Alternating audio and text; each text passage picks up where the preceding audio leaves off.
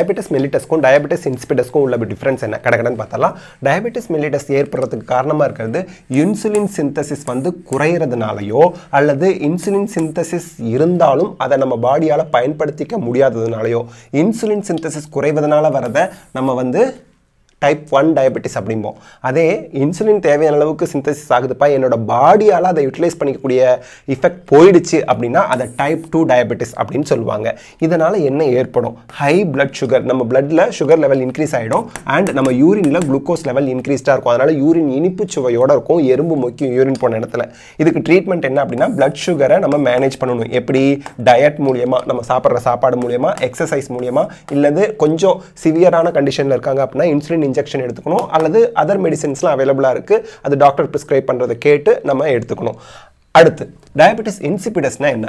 இது எதனால ஏற்படுதுன்னா inadequate production of ADH antidiuretic hormone அல்லது antidiuretic hormone தேவையான அளவுக்கு ப்ரொடியூஸ் ஆகுது ஆனா அதை ஆக்ட் பண்ண முடியல பாடியில அப்படின்னா diabetes insipidus வருது. ADH antidiuretic hormoneக்கு இன்னொரு பேர் vasopressin.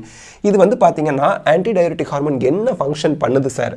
controls fluid balance in our body. நம்ம பாடியில fluid balance நீர்ச்சத்தை மெயின்டைன் பண்றதுக்கு ADH கம்பல்சரி வேணும். எஃபெக்ட் இதனால diabetes insipidusனால என்ன ப்ராப்ளம் வரும் அப்படினு பாத்தீங்கன்னா excessive urination of dilute urine. Urine போய்க்கிட்டே இருக்கும் கண்ட்ரோலே பண்ண முடியாது. எக்ஸ்ட்ரீம் thirst அதனால தாகம் பயங்கரமா இருக்கும். டீஹைட்ரேஷன் நீர்ச்சத்து குறைஞ்சிக்கிட்டே இருக்கும் உடம்புல இருந்து. இதை எப்படி ட்ரீட் பண்றது? ஃப்ளூயிட் இன்டேக் தேவையான அளவுக்கு எடுத்துக்கிட்டே இருக்கணும். ADH அனலாக்ஸ்னா ADH மாதிரியே இருக்கக்கூடிய சிந்தட்டிக் ட்ரக்ஸை எடுத்துக்கிறது. அப்படி அதுக்கு சிமிலரா இருக்கக்கூடிய லெபார்ட்டரியில தயாரிக்கப்பட்ட ட்ரக்ஸை எடுத்துக்கிறது.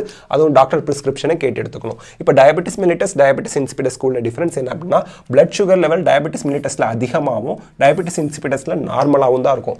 அதே யூரின் வந்து டயபெட்டிஸ் mellitusல இனிப்பு சுவையோட இருக்கும் கான்சென்ட்ரேட்டட் திக்கா இருக்கும். diabetes insipidusல diluted ஆகும் டேஸ்ட்லெஸ்ஸா இருக்கும் சுவையற்றதா இருக்கும்.